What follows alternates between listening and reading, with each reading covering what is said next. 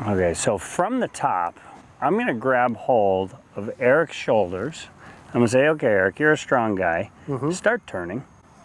Keep turning. Keep turning. Keep turning. And what you'll see in the camera is the legs started to move, right? Because you needed the legs to move in order, because I'm holding you back pretty good right now. Yep. All right, so let's go back to the top. Now let's turn. Good, and you can feel how that's starting to separate. Now really turn, turn, turn. Good, now you feel your core engaged, because I just had around 70, 80 pounds of pressure, not allowing you to turn. So that got the left shoulder to go down, it put you into the ground, it ignited some of your core muscles, and it ignited your femurs, your quads, your glutes. It ignited a lot of stuff because you needed to use all that just to move. There we go. And now keep turning, keep turning, keep turning. Come on, you're stronger than that. Use your legs. Good, now you're in a position where you can probably just push up. Yeah, it feels really good and powerful. Yeah, So I think it's important as people watch this. There's a simple drill that I try and do with all my juniors. Make a 30-second golf swing. Right? No, because people, we're trying to get into details of, geez, I want to do this, I want to do this. Well, the average person, when I say, okay, we're going to try and make a 30-second golf swing, at around 4 seconds, they're done. And it's like, when you want to train to do this stuff, you have to have great awareness of your body. So if I said, okay, Eric, take your right knee and lift it up. You know how many signals have to go through to just move that one piece? And we've got a lot of different things moving at the same time. So, so let's go ahead and take another backswing and stop. Okay, so we just said, okay, the left hip went down, the left shoulder went down, boom. This is going to actually move up a little bit. Remember how we're going to keep the knees level and separated so that that doesn't add any undue pressure to the spine. Once the right knee starts to turn, you're in a position where you can literally just push right off. Pushing, and that's pushing everything from there? I'm pushing legs, pelvis. Oh yeah, absolutely. But you have enough pressure under the back leg where you can just push, and that's pushing the back leg up and forward. Got it. At the same time, the left leg, or the lead leg, is pushing back to keep turning. So, okay guys, let's go over that. Let's say from the top, from sort of sequencing, I'm kind of down and forward first. Right? Down and forward first. Down and forward first. These are level. This is coming up. And as it starts to turn, boom, now you've got enough pressure to push. So take the same backswing again. Because look, I was told as a kid, hey, no, you got to bump, bump, bump, bump, bump. Well, try and push now. All right. There's not enough energy. There's just nothing left other than, okay, how fast can I swing my arms? Can't turn from there. It's hard to. And so this is what we see the pros do is these moves. They go down and forward. Right. So I like that sort of distinct feel of, what we would see good ball strikers do. They're up to the top. They're down and forward.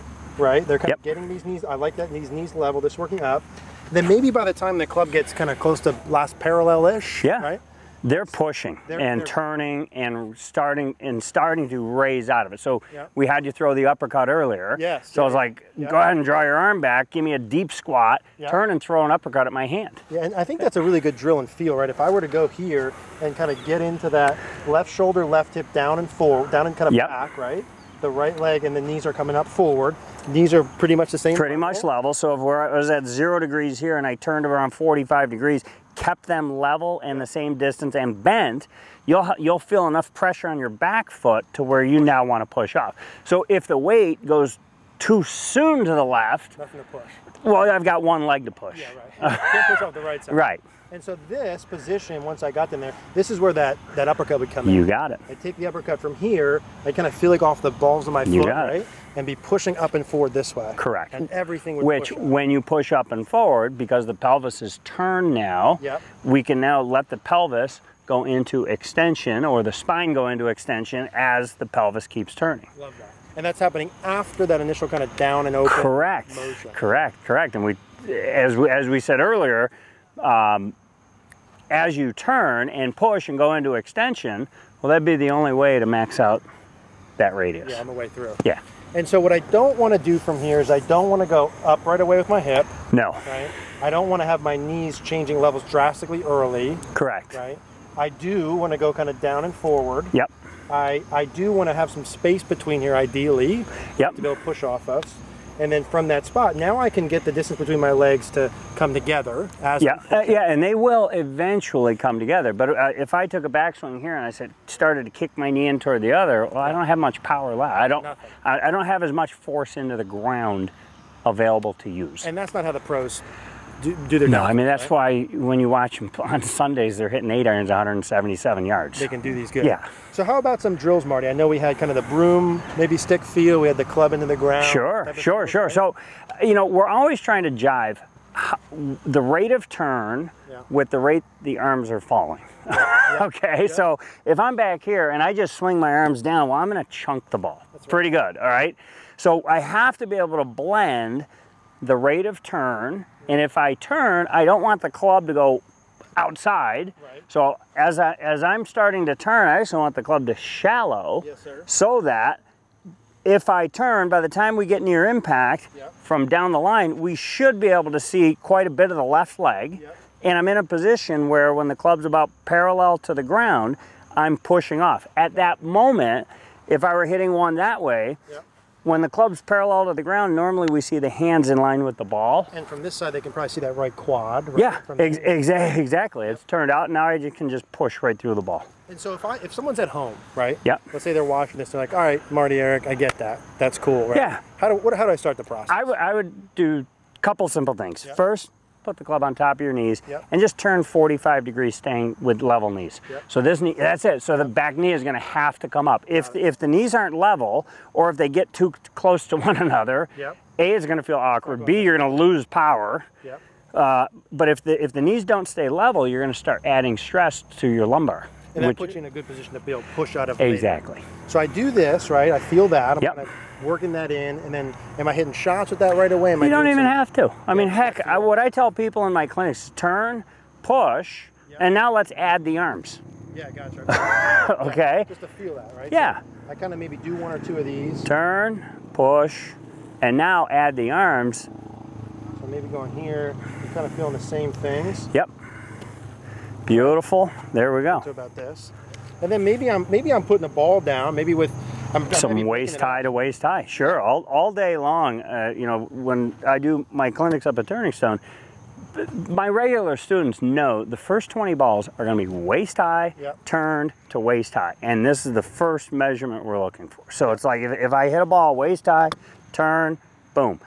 I've got my radius. I'm starting slow. I'm getting my body ready to make bigger, faster swings. And beyond that, I might do some, like I like some of the drills that you have, right, of kind of having the club or a broomstick back, or even a alignment rod maybe. Yeah. And kind of feeling that pressing against the ground. Oh, sure. I'll push this right into the ground, or even push the club into the ground so I can feel the club stressing.